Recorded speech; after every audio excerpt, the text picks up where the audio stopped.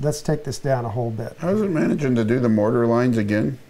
Because I lined mortar to mortar, right, top to bottom, it picks up that mortar line and puts it back into the same place. This mortar line is actually up here someplace. Right, I understand that. But it's putting it right back in.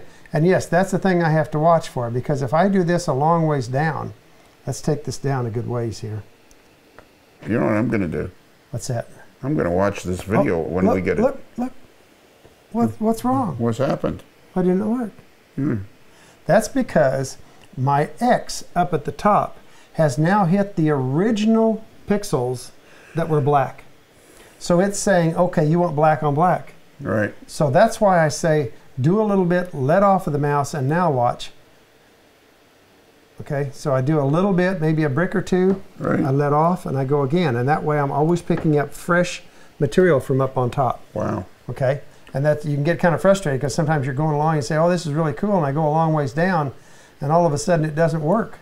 And you're going, why didn't it work? Well, it didn't work because I didn't let off and I didn't start again. Exactly. Okay, and then after I do every one of these, let's say I take all of this out, and let's actually go to, since I still have my original pick point, I can go to a much larger dot here, and I can go faster.